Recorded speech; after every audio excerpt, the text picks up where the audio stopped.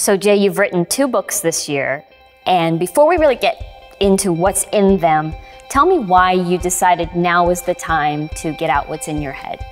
You know, I just thought it was a proper thing to do to concentrate on books at this point in my life. What I'm looking for is a rip in the fabric. I'm looking at something that breaks from what normally you expect to see. I'm interested in a formal aspect of my photo as much as I'm interested in what's in the photo. Finding the moment is the easiest part. When you see the thing, the moment reveals itself. As you're looking at people and building in the future, once you start thinking about it, you see that every one of them has a personality, that there's an essence to them. There's the characteristics that makes them different from another building or another tree.